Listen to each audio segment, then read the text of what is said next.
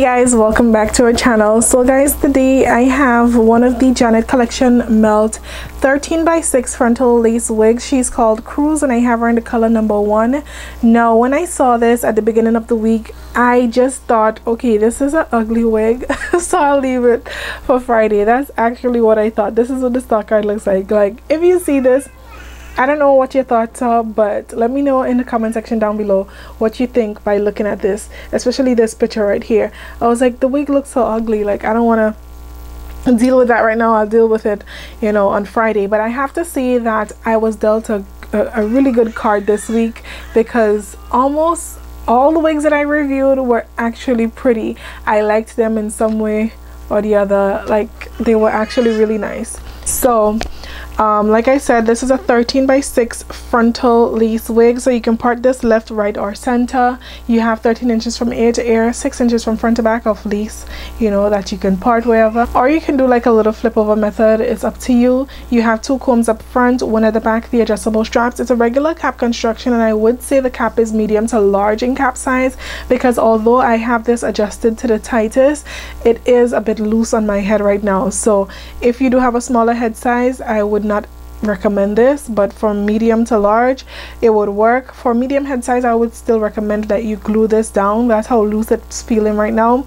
I do not use the combs, so probably that's why, but it does feel really loose. Okay, but let's get into the density and stuff like that. It has a really full, nice density. Love it so much. Like, even the curls are really nice. I decided to fluff it out. When I got it, it did look really neat, just like how it is on a stock card. I guess they just left it neat and just took the picture that way, so that's why, you know, it kind of looked like that. But it does look neat like this when you get it. You just have to fluff it out, and I think it looks better once you fluff it out and stuff like that.